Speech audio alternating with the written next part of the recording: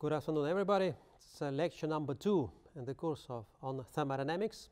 Today I will continue discussing the topic, the concept of entropy, and in particular I would like to show you how to use entropy in a real research. So we'll take together with you an example of a problem you know very little about and draw conclusions about behavior of a particular physical system. So today we'll talk about Clausius theorem, entropy as a function of state. I will describe how entropy shows up in fundamental laws of nature, and I would like to show you how to use the concept of entropy in real research. Well, first of all, enigma of ratio Q to T, and something which was defined as entropy in the previous lecture. This lecture will, by the way, define it slightly differently, but let me first pay attention to uniqueness of this quantity. Well, imagine you have two reservoirs, hot and cold. You have two working substances and two agents.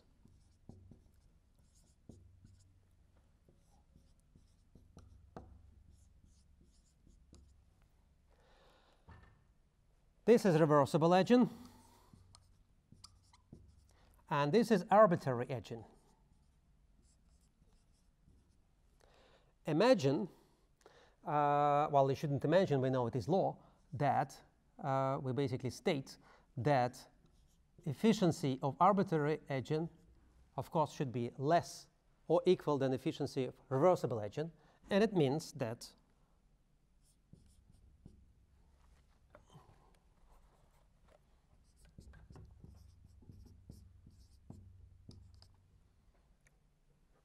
the efficiencies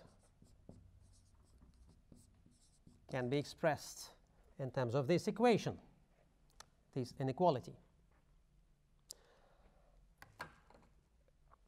For the case of reversible agent,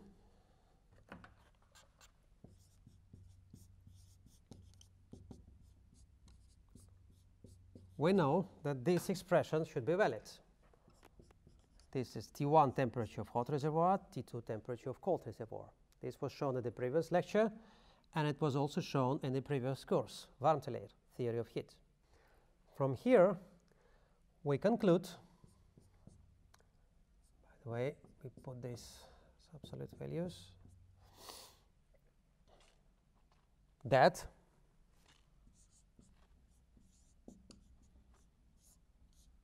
inequality like this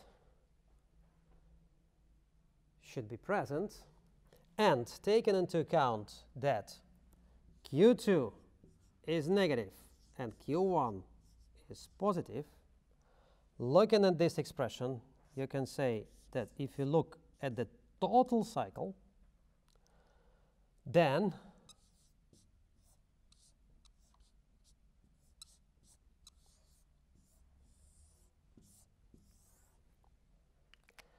sum of ratios of heat divided by temperature for the whole cycle should be negative, where equality should be negative or equal to 0, where equality is the case of a reversible cycle. So here we arrive to a conclusion which is also called Clausius theorem. It says that for any cycle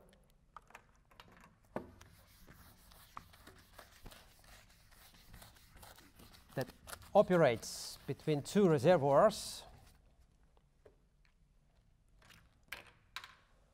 if you calculate an integral like this, result would be negative or equal to 0, where the equality holds for a reversible cycle. Well, here it's a good moment to come back to our definition of entropy, which we introduced last lecture, and slightly correct this, because now we have again, a good moment to emphasize the importance of this ratio, heat and temperature. So from this moment on, we define entropy as a ratio like this, and this is very important remark, that entropy is defined only for reversible process.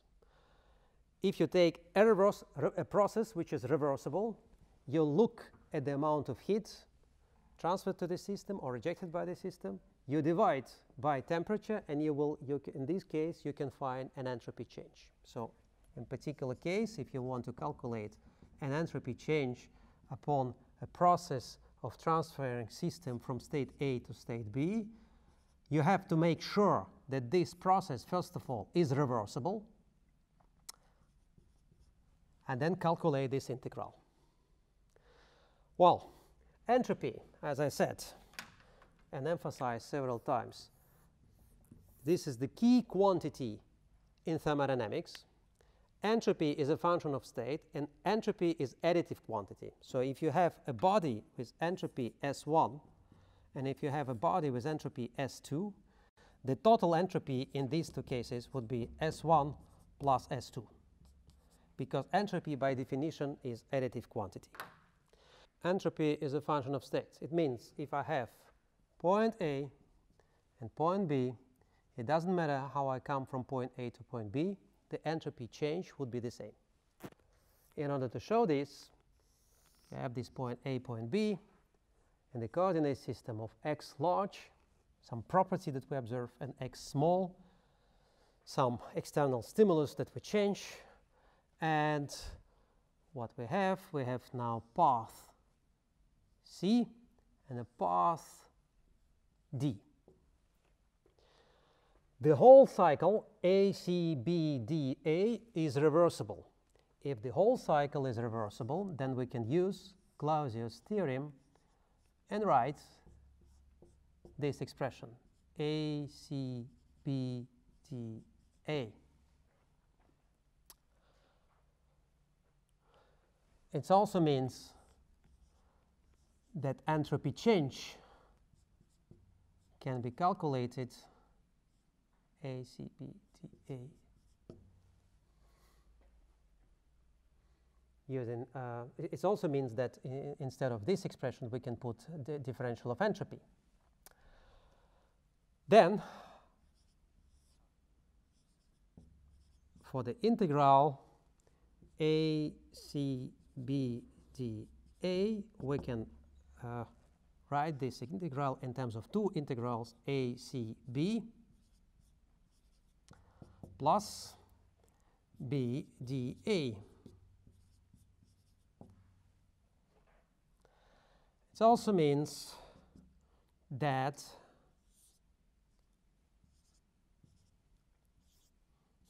A, C, B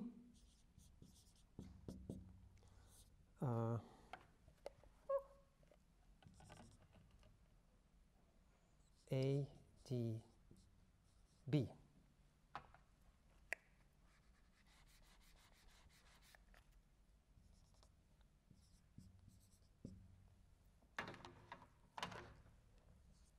And since A, C, B, S is equal to entropy in state B minus entropy in state A, what we obtain is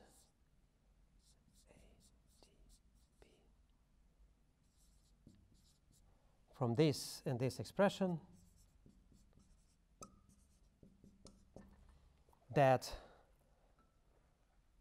either you follow root C or you follow root D, the entropy change in both cases the same. So we can conclude that entropy is a function of state. Another very important thing is to look at the entropy change in terms of, in the case of reversible and irreversible processes. Well, imagine that I have a cycle where I can come from point A to point B via reversible path, and I can come from point B to point A via irreversible path. Well, we still remember that entropy change is defined only for reversible process.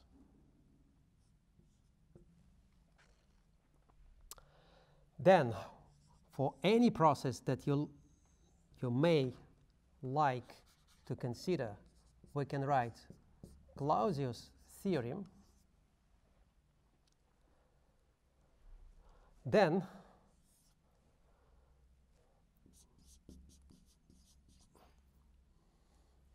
if you follow this cycle,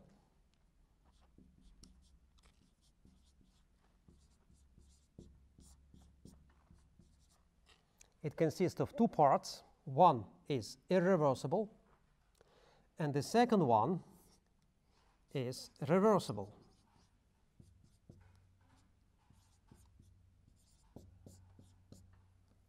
And according to the Clausius theorem, it should be negative or equal to 0.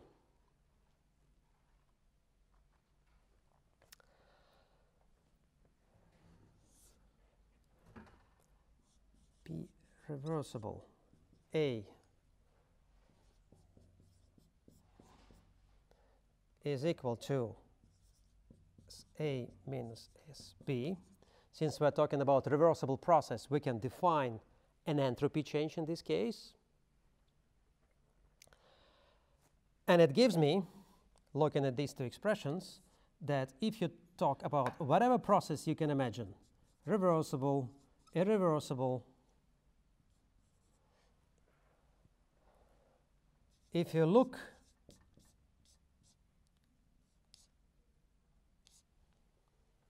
at the integral like this,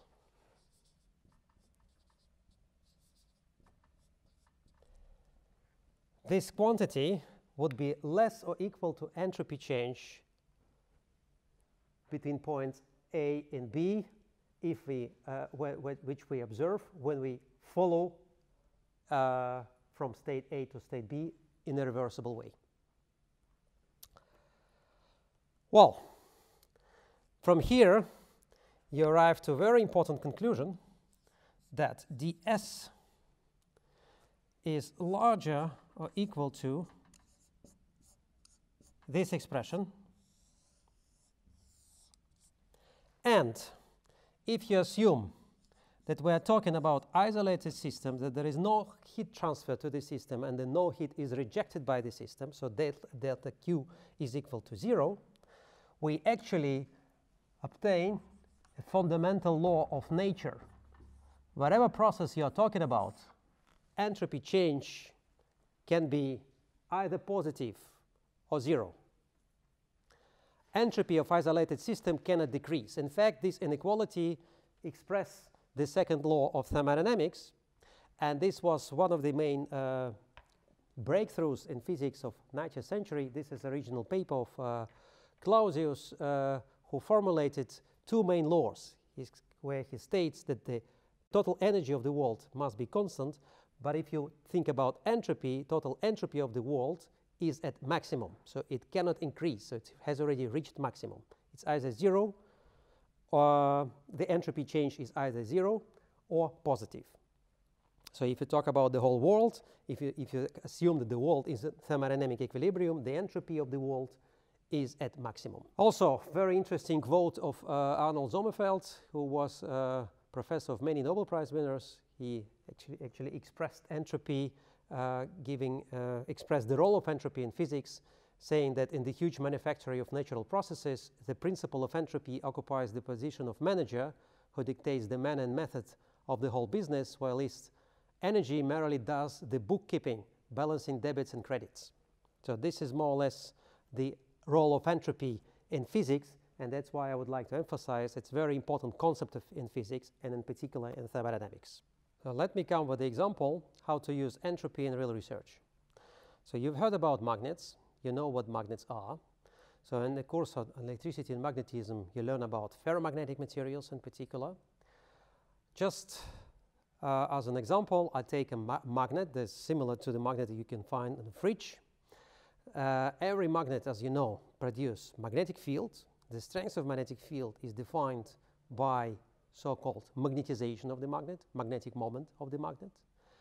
And we know that magnets, they can influence each other. It's because magnetic field created by one magnet interacts with magnetization of another magnet.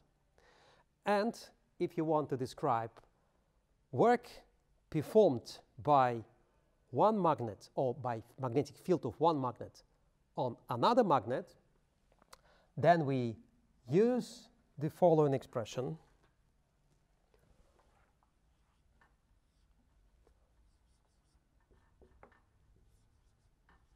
Zero is a fundamental constant, H is magnetic field, and dm is the change in the magnetization of the magnet which was caused by magnetic field.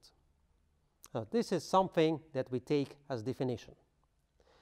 Also, if you take ferromagnetic medium like iron, for instance, or nickel or cobalt, and if you increase temperature, you can find that upon increase of temperature, magnetic properties of magnets are lost.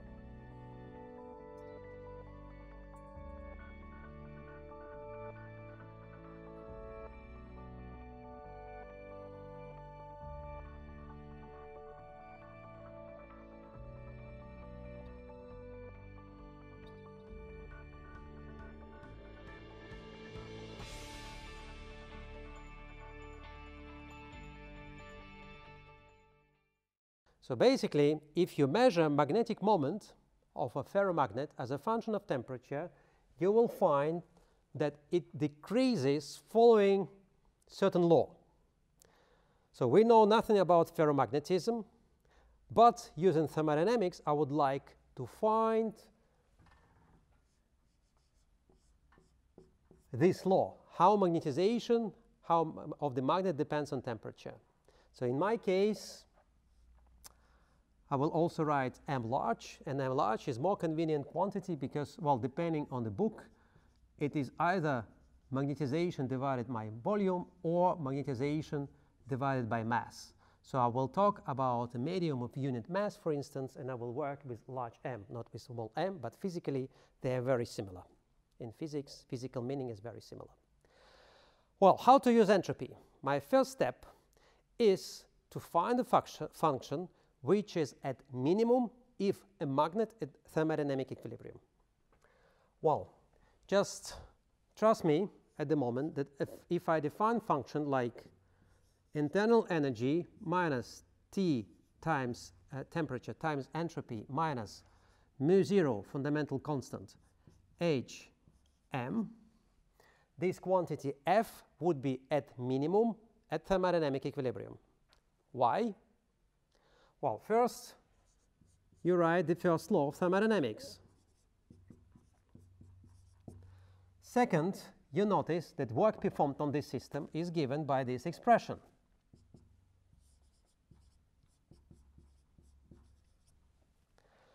Third, we have two ways to proceed. Well, depending on the fact whether we talk about reversible or irreversible processes. If process is reversible, TdS, this is definition. So it means that delta U is equal to mu0 H dm plus TdS. And if process is irreversible,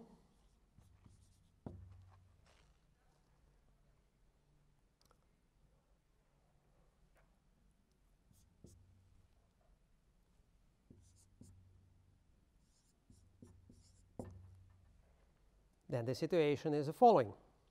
So it means that if this is the case for reversible process, for irreversible process,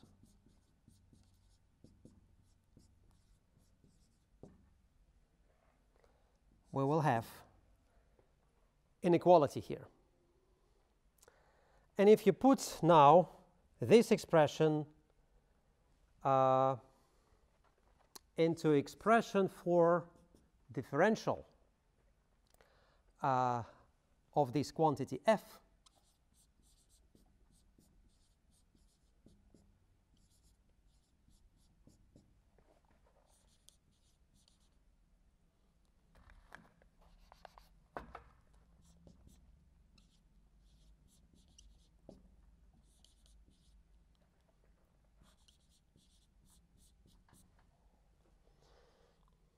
you will find that df is less or equal to minus s dt minus mu 0 m dh. And if we consider the case when h is constant and t is constant, it means that the f is less or equal to 0. So it means that this quantity in thermodynamic equilibrium, this quantity is at minimum. It may only increase, it may only decrease or stay unchanged. Well, so we take this quantity as a value, as a quantity which must be at minimum at thermodynamic equilibrium. We'll keep it in mind.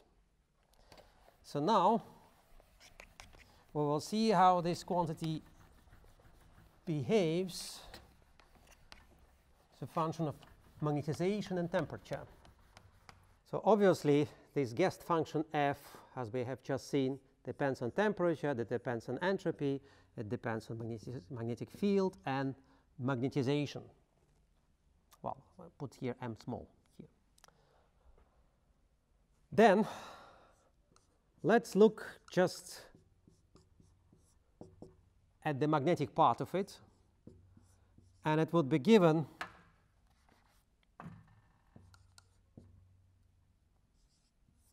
by part measured at 0 magnetic field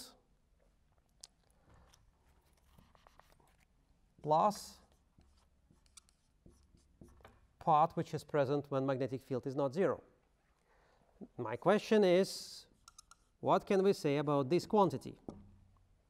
Well, since if h is 0, f is minus ts, and basically you can say about, you can derive the behavior of f if you know the behavior of U, of the internal energy. Now I have a question for you. What do you expect in the behavior of internal energy if we change magnetization, magnetic moment of a magnet? There is no reason to claim that internal energy with of magnet with magnetization up is different than internal energy of magnet with magnetization down. If you don't understand this issue, please raise this question at the question hour. We will discuss it in more details. It also means that this quantity doesn't change upon changing sign of the magnetization. Now, if I express this quantity f in terms of Taylor series, starting from this,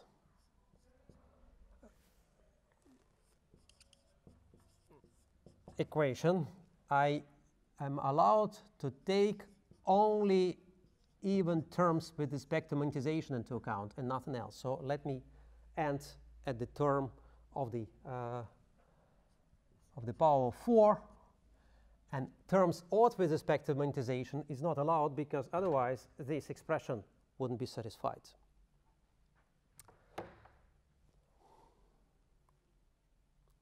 Now, if you look at the behavior of magnetization as a function of temperature, as I said, it was decreasing and finally disappeared. These points is called in physics Curie points. So obviously, if the temperature is less than Curie point, situation that corresponds to thermodynamic equilibrium is the situation when m is larger than 0, or m is not equal to 0. It would be. When temperature is larger than Curie temperature, here magnetization should be equal to 0 in thermodynamic equilibrium. Now, looking at this expression, you can say that if this quantity f should be at minimum at thermodynamic equilibrium, and if you want to satisfy these expressions, these inequalities, then A must be negative for temperatures below Curie temperature and positive for temperatures above Curie temperature. Taking the simplest law we can imagine that satisfies these requirements, we write linear dependence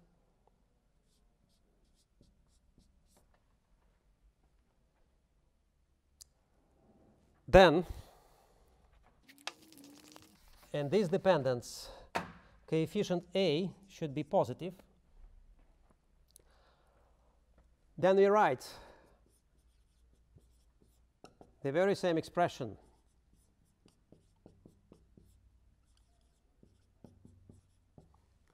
and we keep in mind that this quantity f is at minimum at thermodynamic equilibrium. So it means that if you take derivative with respect to magnetization, it should be 0 at thermodynamic equilibrium. So we take this derivative, and what we obtain is 2a t c minus t m minus plus 4 bm cubed equal to 0. Well, a solution of this equation with m equal to 0 is not interesting. So we look at another solution of this equation.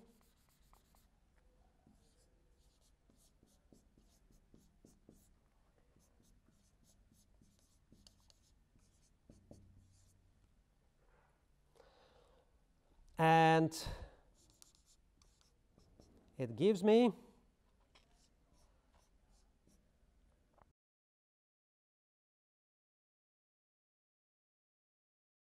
A coefficient A should be negative below Curie temperature, and it should be positive above the Curie temperature.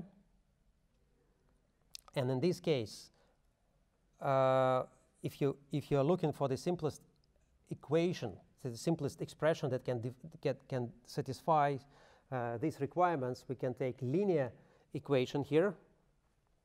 So just T minus Tc, T minus Curie temperature, and A should be positive coefficient. Then we write this expression down for f, for the function f.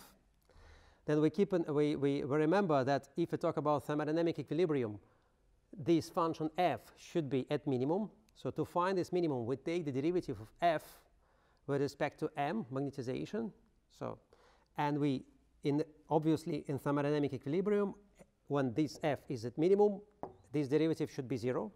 Then we write this expression down. Sorry, I will correct this. We write it down.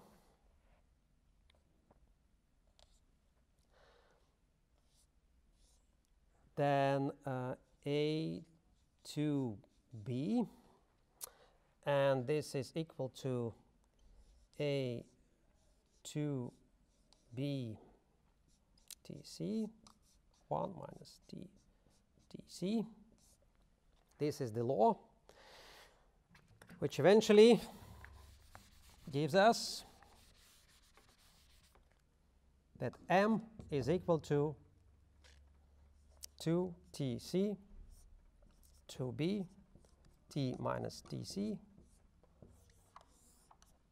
square root. This is the law which we have just derived based on very simple assumptions, also extremely simple assumptions, probably even oversimplified assumptions. So we're taking simply just taken just the simplest function we could imagine, for instance, for the case of the coefficient A. So what you can expect from this law? Well, practically nothing, right?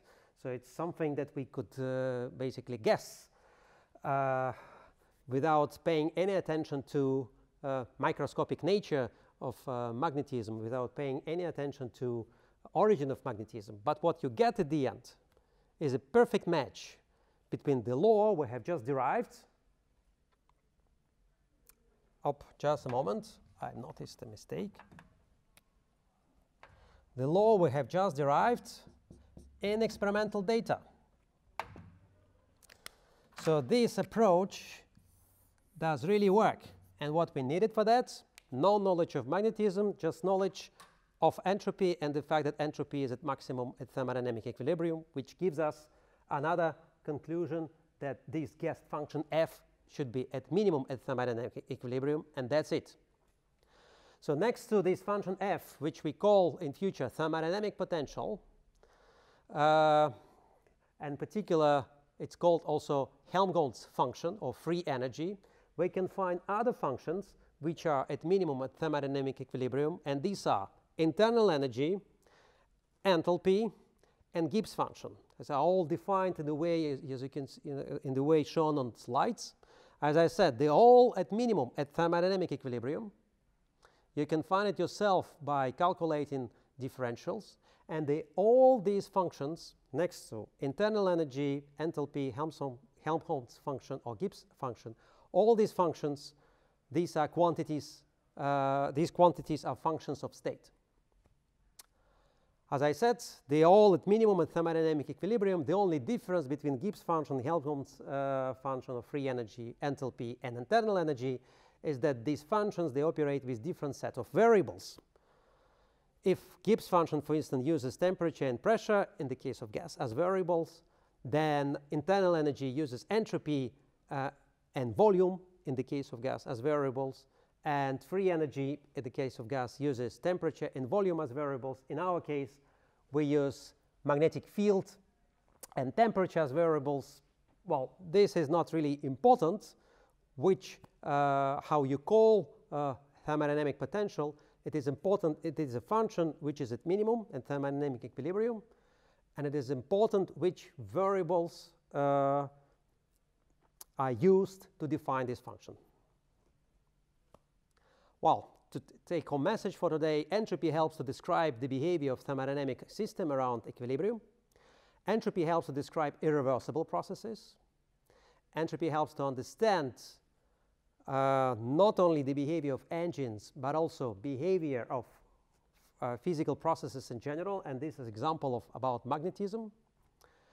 And once again, the quote of Sommerfeld that if you think about nature as a manufactory, the entropy would be manager, while the law of conservation of energy will play a role of accountant who will just make sure that debit and credits are in order. Thank you very much.